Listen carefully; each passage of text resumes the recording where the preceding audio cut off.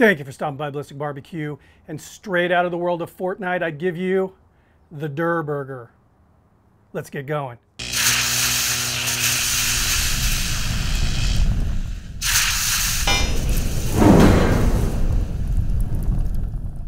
All right, the Durr Burger. So this request actually comes from Justin over at Baby Back Maniac's son, Ethan. Ethan's a hardcore fan of the game Fortnite, and that's where this burger has its roots, in the game Fortnite.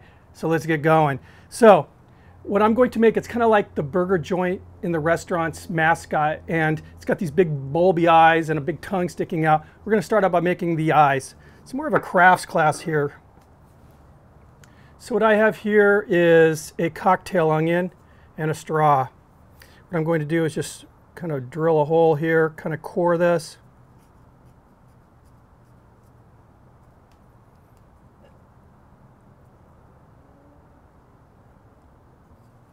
Now, what I'm going to do is take a black olive and do the same.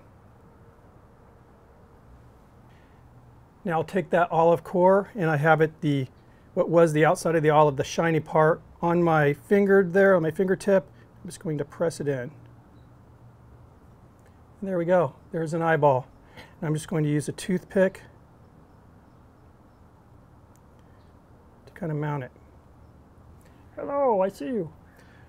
Let me get the other one knocked out and we'll get rolling with the rest of this recipe. Okay, we have two eyes now. Let's get to cooking this burger. So this burger itself is very simple. It's a basic cheeseburger with the exception it has a long tongue and two eyes. Other than that, it's perfectly normal. First thing I'm going to do is cook that tongue, what I'm going to use as a tongue.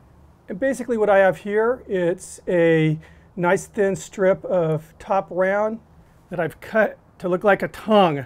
So let's get this on the flat top. Little non-stick. We'll get this tongue on the flat top. It's very thin. It's going to be a very quick cook here. And I want this to be red like a tongue. So what I'm going to brush it with is, this is K-pop sauce. This is their XXX sauce. Not being sponsored by K-pop, I just really like this. It's going to add a little bit of funk, a little heat, and it's going to make that red color that I want.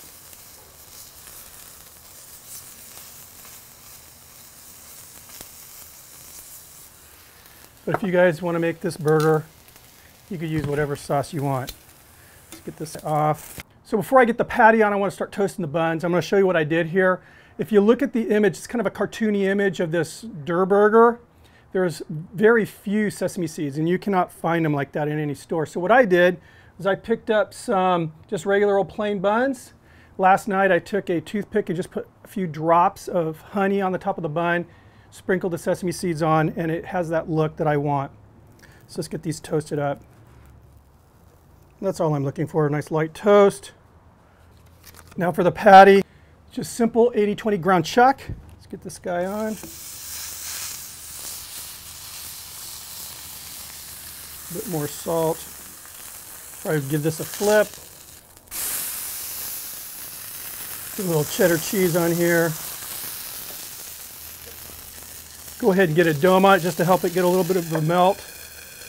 I don't want it completely melted, but I want it to definitely be bending over the sides of the patty. There we go. All right, let's do this. First thing we are going to do is drop that beautiful patty down there with the cheese. Very large slice of tomato. That tongue. We're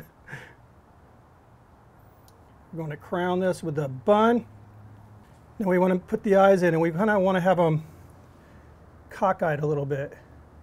So kind of turn it off to the side, give that cartoony kind of look. Again, kind of twist it off to the side, make it look like less of a predator, more of a victim.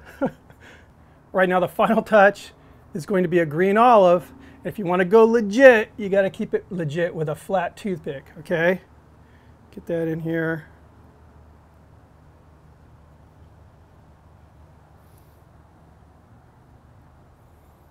And there we are, the Durr Burger. It actually looks pretty good. Now the whole idea of putting that sauce on the tongue too is basically to act as a condiment. That sauce, like I said, it's kind of a Korean-ish sauce. It's got some gochujang, has some funk going on, and also some heat. So that'll be good. Let's give this a try. And I'm going to take a bite out of it with its eyes on. I want it to see who's eating them. Let's try this. Yeah. That sauce is definitely coming through. It doesn't need any condiments, but you know, obviously if you wanted to add mustard, whatever, mayo. That was fun. That was a fun cook. Like I said, I don't know if it was a cook or a craft project, but it was fun. Fun figuring out how to make those eyes and everything. Thank you, Ethan. I appreciate the request, my friend. Guys, check out Justin's channel, Baby Back Maniac. I mean, if you haven't already subscribed. See you in the next video. Cheers.